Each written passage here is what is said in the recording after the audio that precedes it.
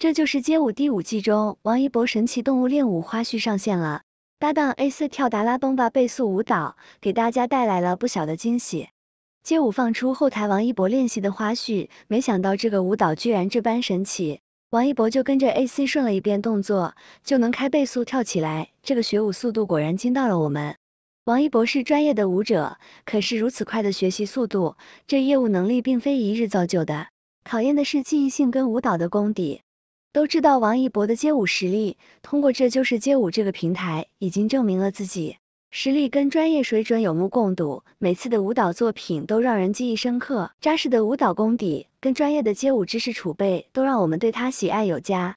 在放出的学舞花絮中，王一博在看了 AC 跳一遍动作后，就很快的把握住了其中的要领，在最后的时候问到要不要直接躺下来，经过跟 AC 讨论后，最后决定来一个向后下腰的动作，表示我累了的意思，不过王一博的腰力是真好。之后就是我们在节目中看到的王一博跳的达拉崩吧倍速版，说句实话，谁看了不禁感叹道，王一博跳舞是真的好看，两个人跳起来的时候，你的视线不由自主的会盯向王一博，因为他的动作幅度做得很大，扭腰顶胯都很明显，整体舞感很强。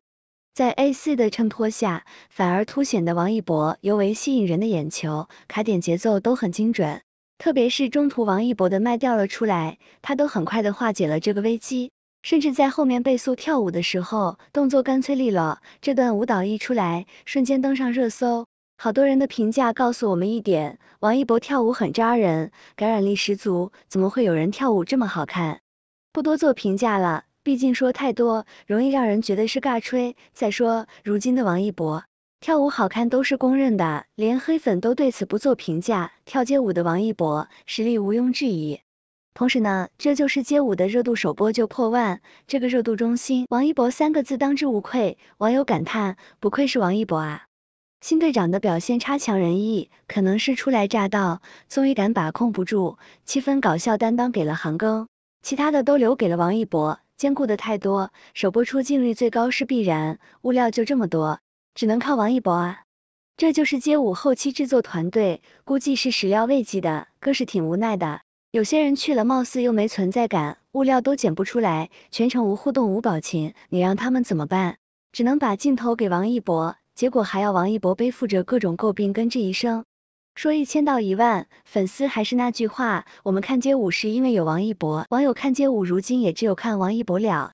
这就是街舞第5季开播后，大量的吐槽声不断，都在质疑，这次好看吗？赛制更改后，舞者水准看不出参差，没有了个人 battle， 实力有待深入，队长间的 battle 没了，实在太可惜。好了，对此各位小伙伴如何看？留言讨论哦。冰与火的开播，让陈宇的扮演者王一博再度回归大众视野，热度中心的他表现得如何？大众早已给了答案。这部剧开播至今，空降带来的话题度、王一博的热度，都让这部剧备受瞩目，口碑爆棚得益于多方的付出跟努力。作为新生代演员，王一博无疑是大家关注的焦点。这次他的表现如何？首播后就获赞好评，空降让黑粉来不及准备，观众的评价更为真实。这次的王一博演技得到了不少人的肯定，表现也是可圈可点，肉眼可见的进步，是大众对于他在剧中最中肯回馈。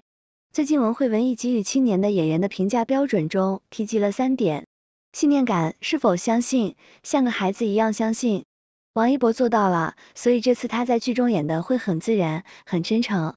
表现力，诠释角色是否有自己的特色。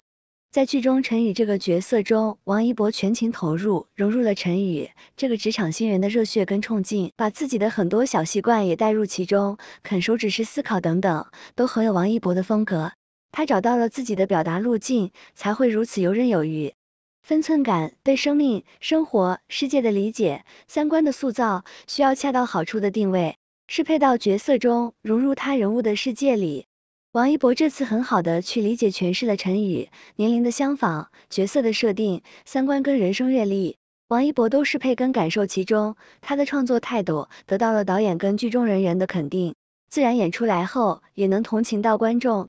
冰与火的导演是傅东玉，就不用给大家科普了，破冰行动就是他的代表作之一，一位很懂得把控剧情跟演员塑造的导演，是真的好会拍硬汉的一位导演。副导对于王一博的指导，精细到了每个细节，赞许声更是停不下来，说他是一位很有力量的演员，更是说他的眼神清澈，更有股宁静。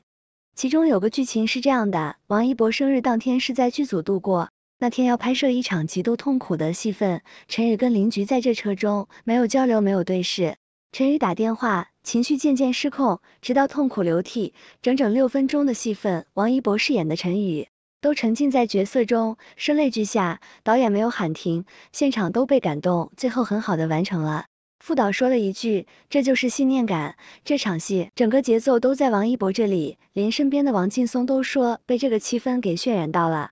说这多不是尬吹王一博的表现，而是对于一位青年演员的肯定，虽然是爱豆出身，哪怕是被人诟病演技拉垮，更是被冠上绝了哥面瘫脸。王一博从未在演员的道路上就此打住，而是不断在提升，我们看到了他的成长，看到了他的进步，就应该给予更多的支持。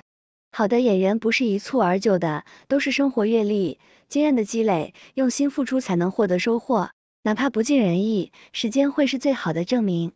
他是流量，却高于流量，创作的态度与流量无关。各位看客们，如果你还没有看，记得去优酷看一下《冰与火》，缉毒题材真人真事改编，缉毒英雄们的付出，才是这部剧最大的价值所在，向他们致敬。感谢有了这群无私奉献的人在，我们才更好的生活。熟悉，可能有人对他是一见如故，可能有人对他是相见恨晚，可我只觉得是一种了解后的熟悉，或者说是了解后的投缘，也可能他就是那种越了解越欣赏，越了解越让人着迷的类型。虽然认识他的时间不长，却仿佛很懂他一样。当然，只是自我感觉良好罢了。虽没见过生活中的他王一博，但街舞中已经展现了他绝大部分的真实状态了。为了赢，可以把掉在地上的饼塞嘴里，完全不顾及形象，总是被别人套路，然后说学到了，展示了魔术技巧，然后一脸得意的高举双手，等着被夸奖，好像就是生活中的你我一样，有点儿小嘚瑟，有点儿小迷惑，要强还倔强，太帅除外。就这样吧，做一个熟悉的哥们儿，不仅有目标，还有动力，挺好，气势。有作品就会有底气，一个人就像一支队伍，对着自己的头脑和心灵招兵买马，不跟风，不气馁，有召唤，爱自由。看他王一博走红毯的感受就是，当你底气十足又自爱自信的时候，身体会释放一种很治愈的能量，每当别人被这种能量感染到，就会觉得非常温暖，于是下意识的更愿意欣赏他。这样就形成了一个良性循环。所以说，如果想拥有更多的爱，还是应该先把爱自己放在第一位，之后你会发现整个宇宙都在偏爱你。一个人最大的魅力就是骨子里有坚强，言行中有教养，交往中有包容，心底里有善良。其实这种东西自然而然就出来了。